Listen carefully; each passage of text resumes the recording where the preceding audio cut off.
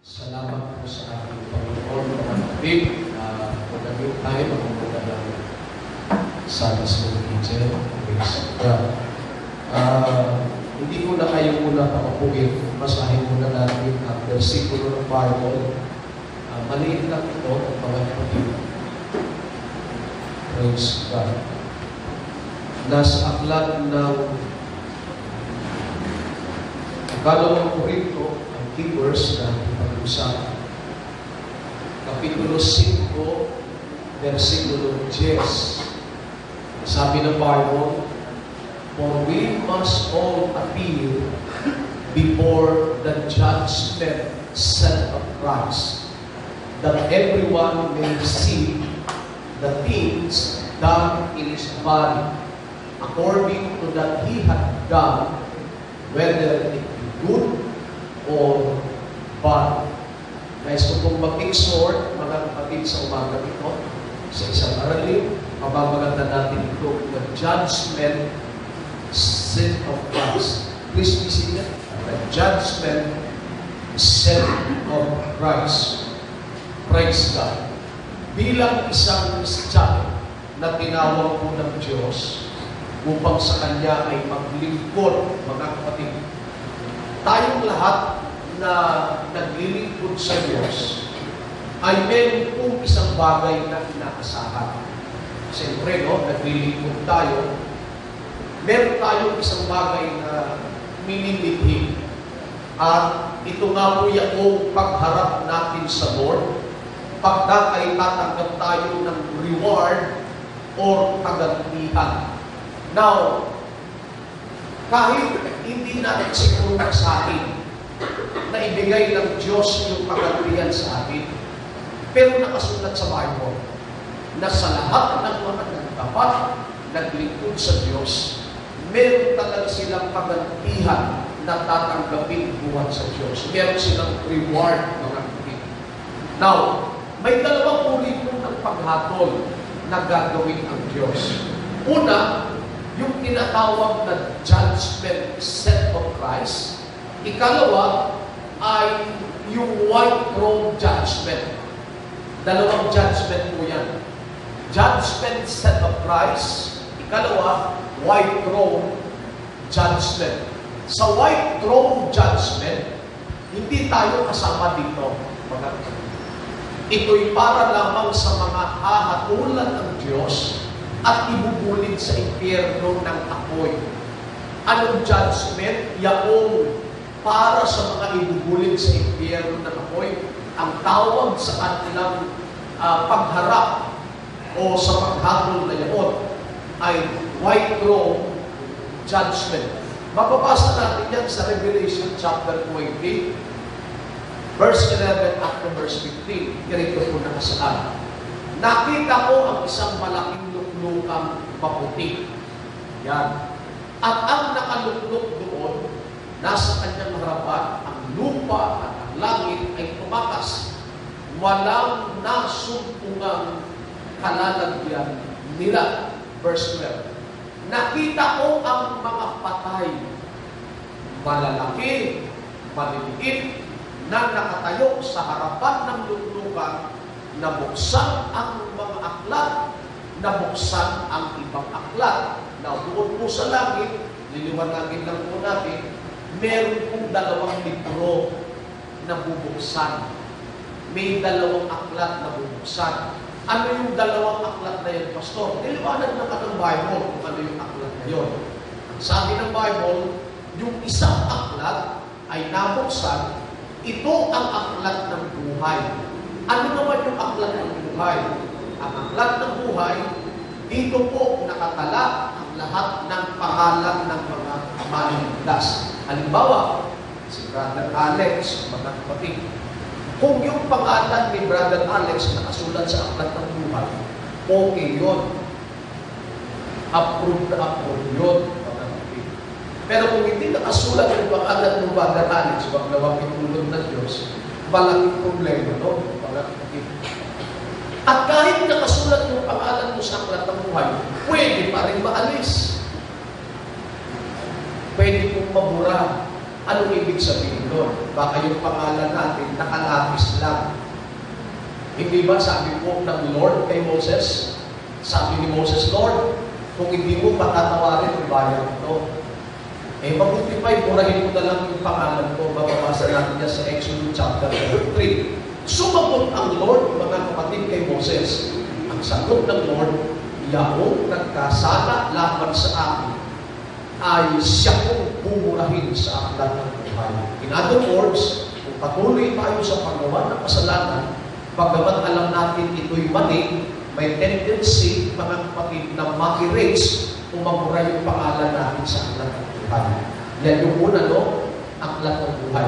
Meron pang isang aklat, dalawa yan Nabuksan ang mga aklat, unang aklat, nabuksan ang iba pang aklat na siyang aklat ng buhay. So, dalawa yan. Ano yung isang aklat pa, Pastor? Sabi ng John chapter 12, 47 to 48, ang Biblia.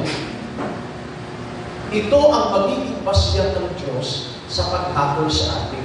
Doon sa langit may Biblia. Doon sa langit may aklat ng buhay na talaan o sulatan ng ating mga pangalan. Kapag hahatulan na ng Diyos ang tao, example po ulit si Brother Alex, Brother Alex, mapipikon sa akin na halimbawa, humarap na si Brother Alex sa paghukom, sasabihin ngayon ng Diyos, Alejandro, anong pinilinisin mo, Brother Alex? Angara. Alejandro Angara. Anggana. Sangwelsa. Titignan kayo yung pangalan. Wala. Sasabihin kayo ng Lord. Ikaw ay inahatulang mabulit sa impyerno. Siyempre, babanggitin ng Diyos, ano ang basis? Ano ang basyan ng Diyos? Hindi ka naman agad-agad itatapon Ikaw, Alejandro Sangwensa, nung nandoon sa lupa ay nagnakaw ka. Siyempre, may basihan sa Bible. Sulat sa Bible sa Ten Commandments, may basis. Ikaw, Alejandro Sangwensa, nung nandoon ka sa lupa, lumaban ka sa iyong mga magulang. Nakasulat sa Bible, respeto, mahalin, igalang ng mga magulang. So may basis. Nakatulan ng tao, base sa nakasulat sa libro. At yung libro yun, ang Biblia. Now, sabi pa ng Bible, at ang mga patay ay hinatulan ayon sa bagay na nakasulat sa aklat, ayon sa kanilang mga gawa. Hindi pa siyan, mga kapatid. 13. Ibinigay ng dagat ang mga patay na nasa kanya, ibinigay ng kamatayan at ng Hades ang mga patay na nasa kanila, at sila'y hinatulan bawat tao ayon sa kanya-kanyang mga gawa. Ito na ngayon. Ang tao kapag namatay, mga kapatid, hindi siya mapupunta, halimbawa, hindi gaano masama. Sabi nung iba, hindi naman ako ng abuso, ng agabyado, o wala naman akong ginawang gaano mali. Konti lang naman. Sabi ng iba, mapupunta daw ng purgatorio. Huli kaya ng limbo. Wala po nun sa Bible. Kapag ang tao namatay, hindi siya nakakilala sa Diyos, especially hindi siya na-baptize, hindi siya na-born again, hindi siya na-filled ng Holy Ghost. Pag ang tao po walang magandang ugnayan o relasyon sa Diyos, automatic yun, ibubuli yun sa impyerno. Sabi po ng Hebrews 9:27, it is appointed unto men once to die, and after this, yung word na this, tumutukoy sa kamatayan. Pagkatapos mong patay sa mundong ito, ang pupuntahan mo kaagad, parusang impyerno. Kung ikaw ay hindi mo naglingkod. Pero kung naglingkod ka naman, meron ka rin pupuntahang lugar. Hindi ka agad sa langit. Saan mo na? Paraiso. Naalala niyo po, mga kapatid, yung taong magnanakaw na kinausap yung Lord, alalahanin mo kapag nandoon ka na sa iyong kaharian. Sabi ng Lord, gayon din, isasama kita sa, o hindi naman sa langit paraiso muna. Yun yung temporary place na pupuntahan ng lahat ng mga naglilingkod sa Diyos. Yung langit, final destination yun. Pagpatay na lahat ng tao. Ngayon, kapag ang tao po ay hindi naglingkod sa Diyos, oras mismo ibubulin yung kanyang kaluluwa sa impyerno. Pagpatay na lahat ng tao, matuwid at masama, patay na lahat ng tao. Yung lahat ng masama na nasa impyerno, magbuhat pa sa panahon ni Adan hanggang sa panahon ngayon, lahat ng masamang yakon, kukunin ng Diyos sa impyerno. Anong gagawin? Sabi ng 13, mga kapatid, ng Revelation 20, ibinigay ng kamatayan at ng Hades. Yung salitang Hades, yan ay wikang Latin o wikang Griego. Na ang kahulugan yan sa Ingles ay hell o impyerno. Ibinigay ng Hades o ng impyerno ang mga patay na nasa kanya. Isusuka ng impyerno yung mga hindi nagtungkol sa Diyos. Ano mangyayari? At sila'y hahatulan bawat tao sa kanya-kanyang mga gawa. Yung napunta ng impyerno, babasahan mo ng Lord, parang ganito. Brother Alex, ang huli kita ha. Si Brother Alex nakapatay. Huwag itulog ng Lord. Mabait na tao si Brother Alex. Nakapatay. Hindi naman kaagad-agad si Brother Alex ibabiyahin ng Muntinlupa. Hindi po. Saan po na si Brother Alex? Nakapatay siya. Sa? Yes. Doon muna sa probinsya. Ngayon, habang nililitis yung kanyang kaso, at pag napatunayan guilty talaga si Brother Alex, mula kung dito sa probinsya, ibabiyahe siya, yun. Yung mga nasa impyerno, temporary lang yan. Hindi pa yan ang final destination ko. Parang yung mga napunta sa purgatorio, hindi pa yun ang destination ko. Yung mga napunta, mga kapatid, sa impyerno, ay meron pa silang tiyak na pagdadalhan. O yung impyerno lang para pastor, kaya-kaya yan. Mga kapatid, huwag nating malitin yung impyerno. Ang impyerno ay isang madilim na dako na ultimo yung kamay mo sa sobrang dilim, hindi mo makikita na puno-puno ng apoy, asupre at ukod. Yan. Eh, patay na ngayon lahat ng tao. Yung mga nasa impyerno, kukunin ng Lord. Babasahin ngayon. Yung lahat, mga kapatid, ang dapat basahin para sa kanya.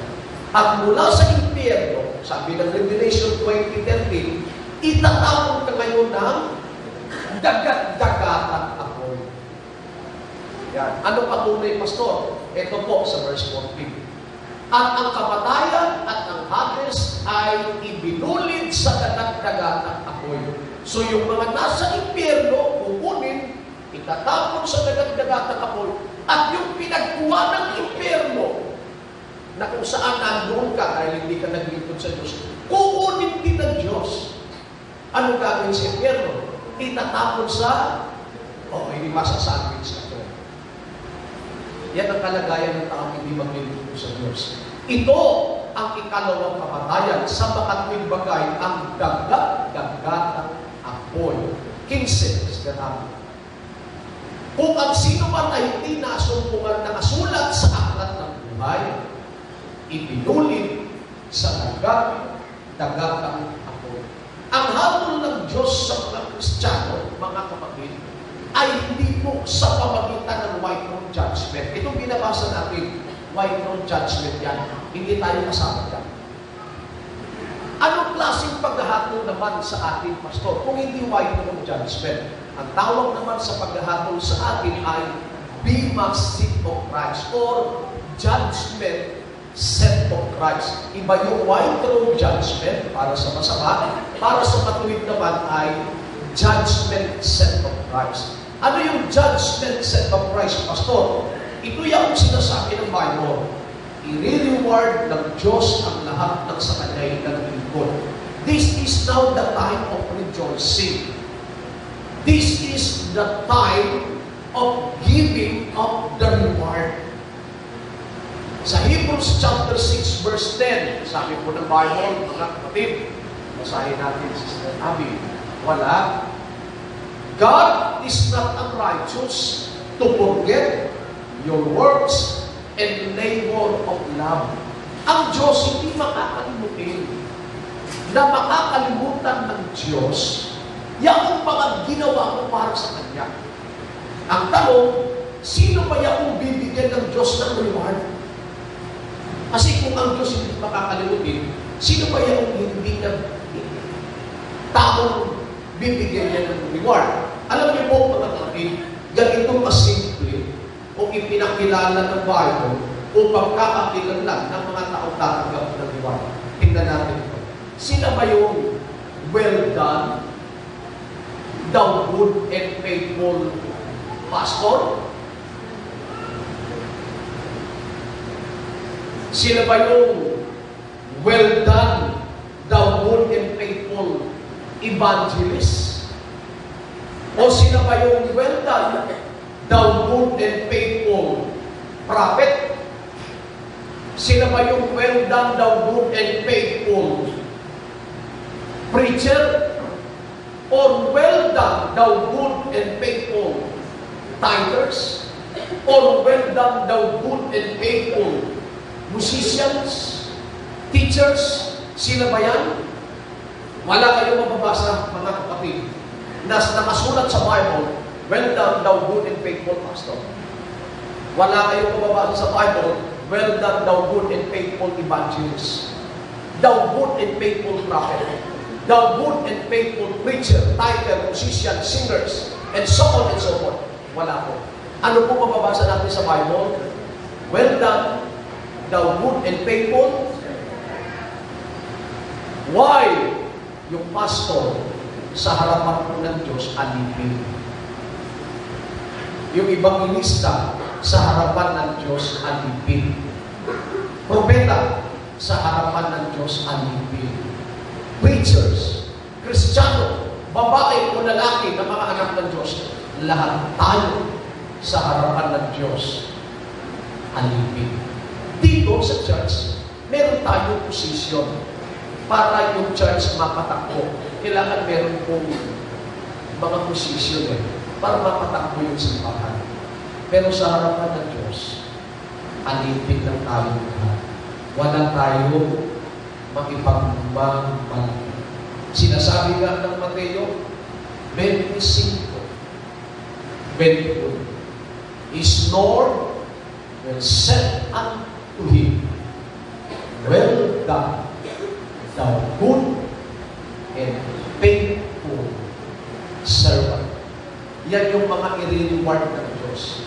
Pwede pastor ka pero hindi ka matapat. Tama po? Pwede evangelista ka pero hindi ka matapat. Pwede musicians. Kung ano ang posisyon meron ka, pero hindi ka matapat.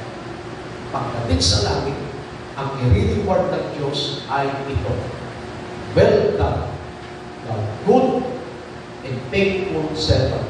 Ano ang basis ng Diyos, mga kapatid? Katapatan. Thou hast been faithful over a few things. Dahil sa nagtapat ka sa kaunti. Yung iba, no? Ay, palit na bagay lang po. Siguro yung mapalalampas na ito ng Diyos. No?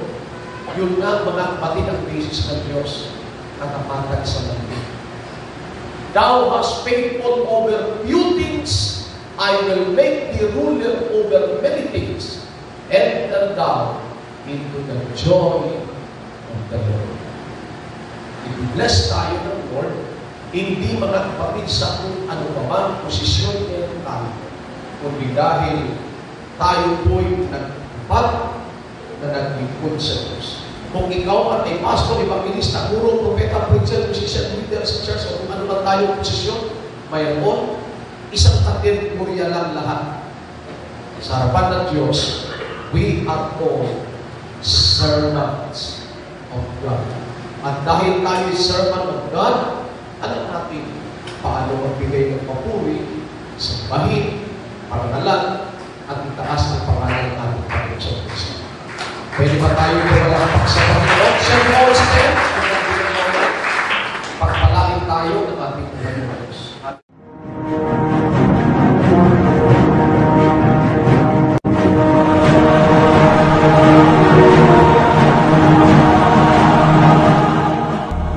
Then I saw a great white throne and him who sat on it, from whose face the earth and heaven fled away. and there was found no place for them. And I saw the dead, small and great, standing before God, and books were opened. And another book was opened, which is the book of life. And the dead were judged according to their works, by the things which were written in the books. The whole world is filled with liars, thieves, murderers, and fornicators. We love revenge. We are all under the curse of sin. The Scriptures declare, "For all have sinned and come short of the glory of God." Let's see what happens to a sinner when he dies. This man thought he had everything. The Scriptures said, "And I will say to my soul, Soul, thou hast much goods laid up for many years. Take thine ease, eat, drink, and be merry." But God said unto him, "Thou fool, this night thy soul shall be required of thee. It is appointed unto men once to die, but after this, the judgment. But we are all as an unclean thing, and all our righteousnesses are as filthy rags. And we all do fade as a leaf, and our iniquities, like the wind, have taken us away. It is a fearful thing to fall into the hands of an angry God.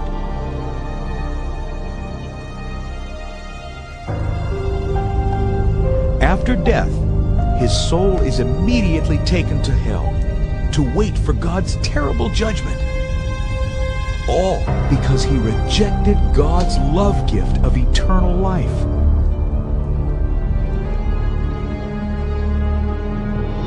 The time is coming.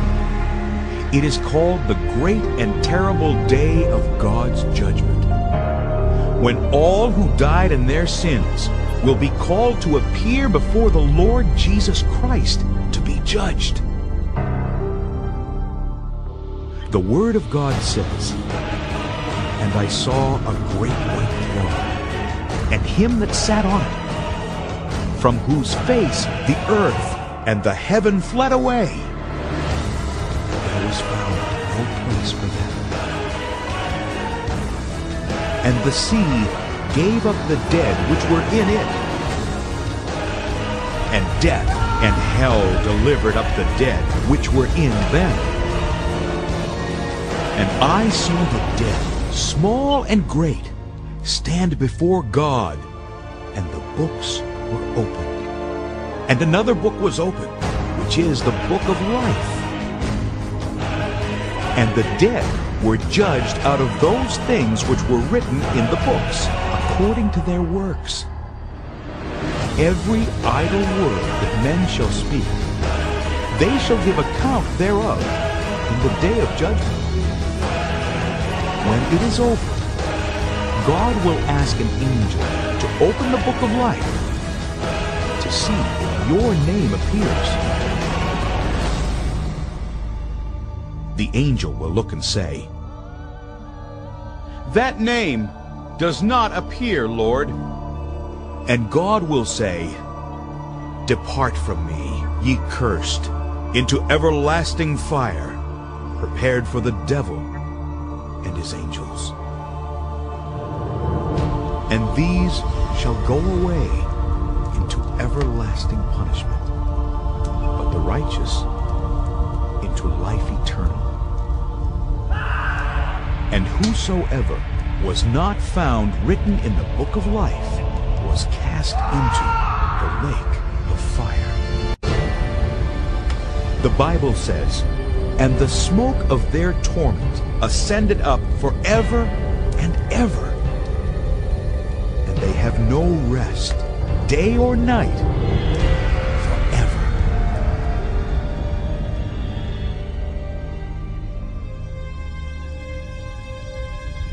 But God, in His great love, prepared a way for you to miss this terrible place. He is not willing that any should perish, but that all should come to repentance. God loves you and wants you to live with Him in heaven, and He made a way for you to go there and miss hell. And that way is through the promised one, the deliverer,